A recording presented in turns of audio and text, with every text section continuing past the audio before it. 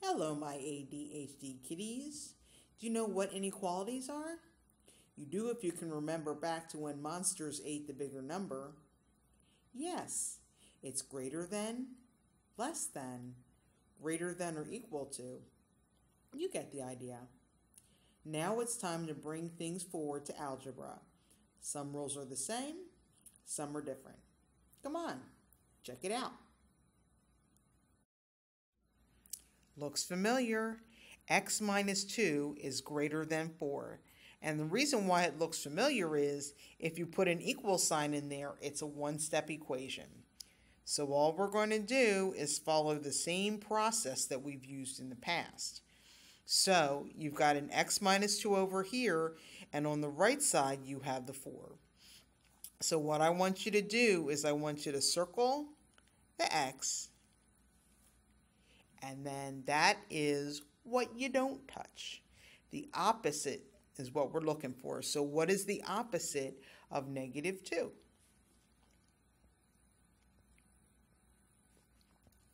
Positive 2.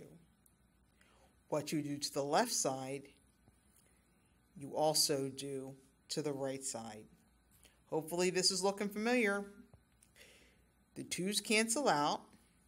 That leaves you with an x.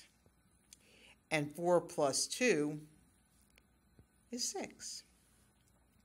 Now, the one thing that's different is instead of having the equal sign, you have the greater than sign. And that's it. X is greater than 6. So what you're looking at basically is doing one-step equation and then keeping that either greater than sign, less than sign, greater than or equal to, less than or equal to. You get the idea. Let's do another one. I'll show you. Oh no, it's a fraction. X over 3 is less than or equal to 7. So the process remains the same. You're going to draw that vertical line to separate the left side from the right side. And if you look at this fraction, it is the same thing as division. So, what is the opposite of division? Hopefully you know that it's multiplication. So I'm going to multiply the left side by 3 and the right side by 3. The 3's cancel out. That leaves the x. 7 times 3 is 21. If you don't know that, check it out on your calculator. And then the last step is that you're going to bring down the less than or equal to sign. So x is less than or equal to 21. Let's keep going. So the trick on this one is being able to figure out what operation this is. And this operation, when you have the 6 and the x together, is multiplication. So what's the opposite of multiplication? Division. So divide the left side by 6, divide the right side by 6. The 6's cancel out. 30 divided by 6. Grab your calculator.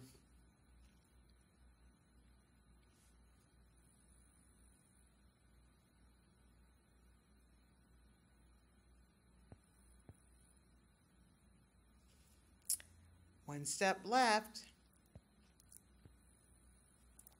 So x is less than 5.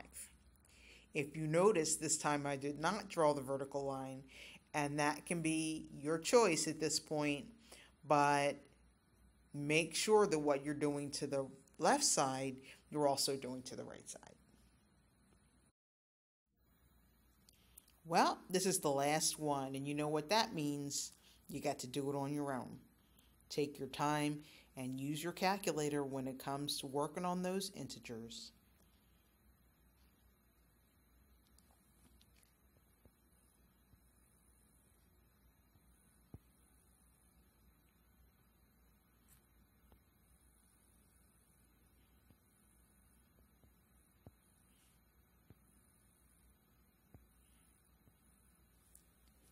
And that's it.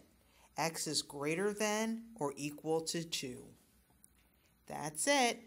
A quick lesson on solving one-step inequalities. There are two-step inequalities too. The process is similar, but not the same, like most of algebra. Hang in there, one step at a time. One step. Get it? Oh well, math humor isn't for everyone. Don't worry, I'll stop. And remember, Edie loves math, even if you don't. Ciao.